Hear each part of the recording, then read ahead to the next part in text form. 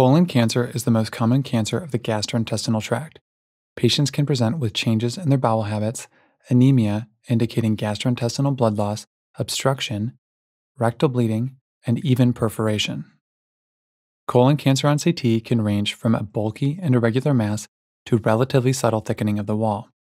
It might surprise you that a larger mass will not always cause obstruction. In fact, in this example, the bulky, descending colon mass did not obstruct, but the smaller mass in the sigmoid colon did cause obstruction. The mass shown on this sagittal image has the characteristic appearance of an apple core lesion, a term used to describe colon cancers that narrow the bowel lumen. This is an even more subtle example of an obstructive colon cancer, but the dilated colon leading into the mass should make us suspicious of even subtle wall thickening.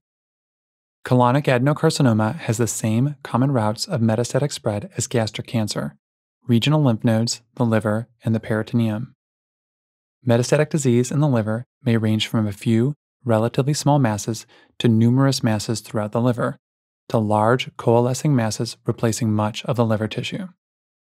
Let's wrap up this lesson by taking a look at a patient who presented with abdominal pain and blood in his stool. The first thing to notice in the upper abdomen are several liver lesions. Here they are using liver window.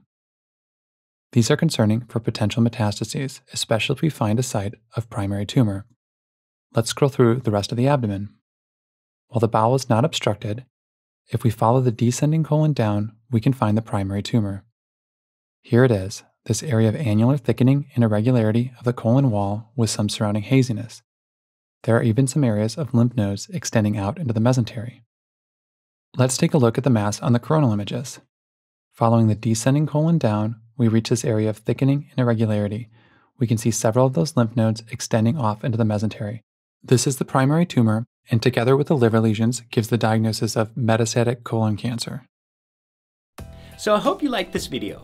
Absolutely make sure to check out the course this video was taken from and to register for a free trial account which will give you access to selected chapters of the course. If you want to learn how MedMastery can help you become a great clinician, make sure to watch the About MedMastery video. So thanks for watching, and I hope to see you again soon.